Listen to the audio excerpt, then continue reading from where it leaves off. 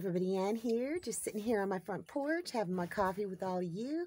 Today is Easter Sunday, so I'm just going to have a quick look around at things and see what transpires. Let's go check the wren box because usually by now she's laid an egg. I realize this may be hard to see, but there are now 5 eggs in there. Let me see if I can snap a photo.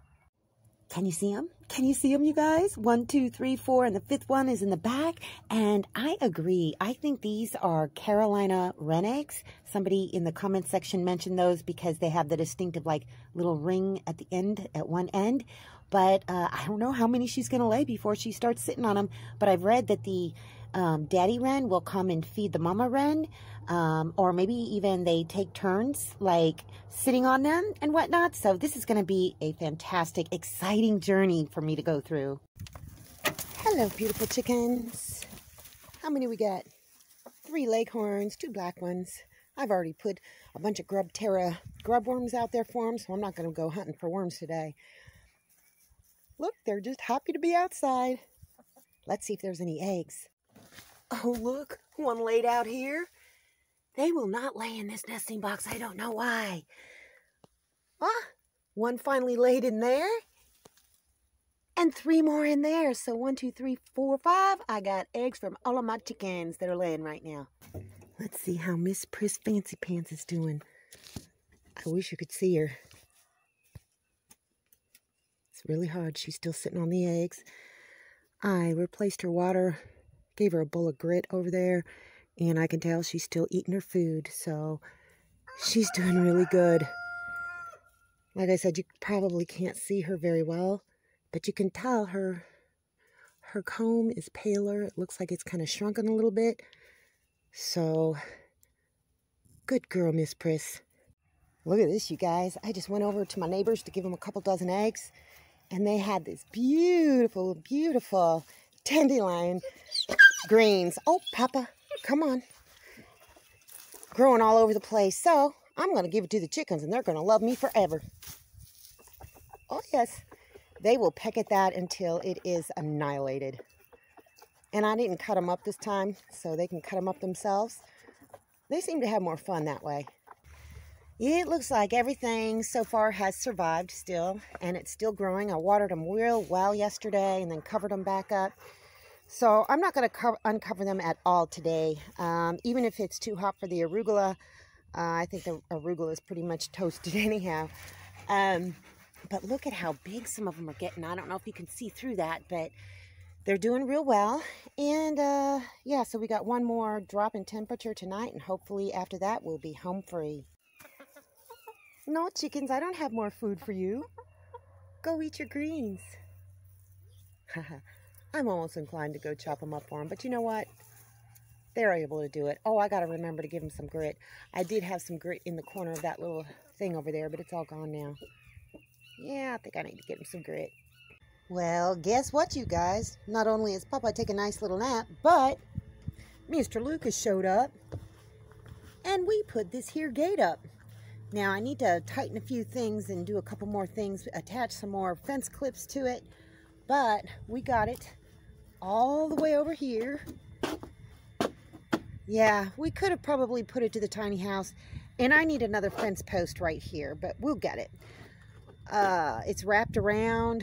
I still need to do a little bit of work on it, but Mr. Lucas was great. Here I am being all stubborn. I want to do it one way, and he's like, no, you have to do it this way. And you know what? He was right every single time. So here is where the gate's going to be. I may go ahead and use this pallet right now. I mean, it's got blue on the front of it. I kind of like the rustic look. Right now, it is just bungeed to both of these fence posts. Yeah, and I'm going to be doing something different with this over here. It's just wrapped around. We didn't even know that we were going to have enough left over to do this part. So with this, what I'm going to do here, let me get these little bracket things. See this right here? This is going to work. Miss Donna sent this to me, and this is not pulled over enough right now. This end right here is going to go like on the outside of this. So what I do is I put this around the fence post, and then I nail this to this. I'll probably end up putting 3 of them in, one here, and one here. and the fence post just goes right through this. All right, so that's going to be that. Look, it just stays over here. I'm going to have some kind of latch. I'm not sure, but like I said, this I want it to be able to swing both ways, in and out. So this is going to be moved over just a little bit. Figure that out. Anyhow, so what I'm going to do is either put this on underneath or all the way down at the bottom so that there's just a tiny bit of space so I can roll this. I won't have to lift it every time. So yeah, this is going to be the gate. This is totally going to be the gate, and it's going to work out just fine. I just need to figure out how to latch it and put some handles on it and whatnot. I haven't reinforced this part yet, and we didn't have enough to finish this part, so I just kind of fashioned a little bungeed together fence like this. Now, I technically could use these pallets to do the actual fence. Over here, I'm going to need another pallet or two. I think the gate's going to go like right here, and you can actually just take these, slide them over the fence post, okay? And then where they come in contact here, you just nail them together. Same here, you know. I'd have to rearrange them a little bit if I was going to use the pallets for a fence. But right now, they're just kind of bungeed together. These two aren't. But they're staying up pretty good the way that I've got this all bungeed. And I ran out of bungee, so I had to just tie this one to the post. Well, both of those to each other and to the post. And then I've got some wire on that one, and it's attached to the post. So all I need is a little enclosure here. I don't know, maybe I'll put the gate there. But at least Papa is not going to be getting up on the hill because he did it again today. So, yep, it's coming along. I think all I need, really, if I'm not going to go with this, if I want to go with the fencing, and I'm almost more inclined to go with the fencing because it's higher, Judy can jump over this. I could tell you right now, unless I'm going to stand these up this way, Judy can jump over this. So I need enough fencing to go from here to here, and then gate goes here. I need another fence post here, and then have that other fencing go all the way out here, and then maybe another gate here. I'm not sure. I mean, maybe just one gate here.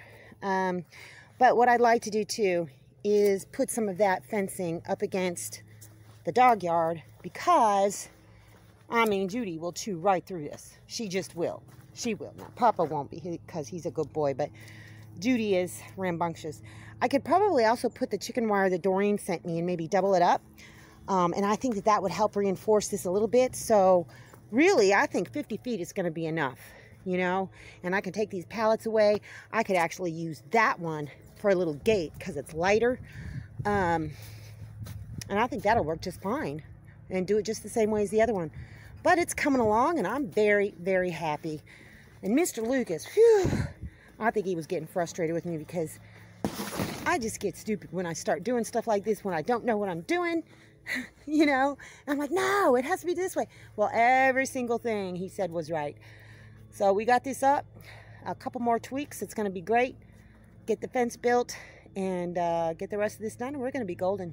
I also wanted to show you guys, since I'm not going to let the dogs underneath the house, just because, you know what, if one of them gets sick or something happens and they're like in the middle up underneath this house, there's plenty of space, of course, for me to crawl up underneath, but I don't want to be crawling in that mud looking for a dog who's sick or whatever. So I'm going to be blocking off eventually the entire tiny house, but for now, I just use this little thing, and it has blocked off this portion. And for this portion right now, I've just got some buckets turned this way and that with some bricks kind of holding them down, a couple boards there. You know, it's Judy. Judy, she's like a bull in a china shop. She will go right through this. But eventually, I'd like to get some lattice to kind of block this off, block the side off.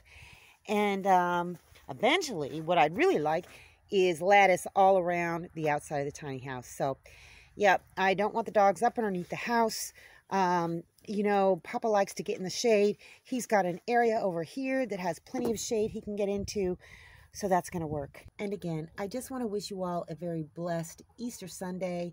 Hopefully you're with family, friends, or if you're not like me, I'm probably going to be here. One of my old neighbors, Denise, invited me to come over and share Easter with her family. And oh gosh, I may end up going. I don't know. I may end up going because they always have such delicious food. Oh my goodness. But I had bought a chicken and I was wanting to roast a chicken outdoors on my little outdoor oven / grill or whatever. So I don't know.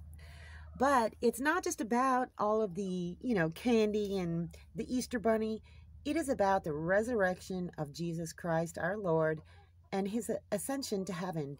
So keep that in mind. And again, just have a blessed Sunday, Easter Sunday. That's all I got for you guys today. See you in the next video. Ooh, look at my hands. They're all dirty.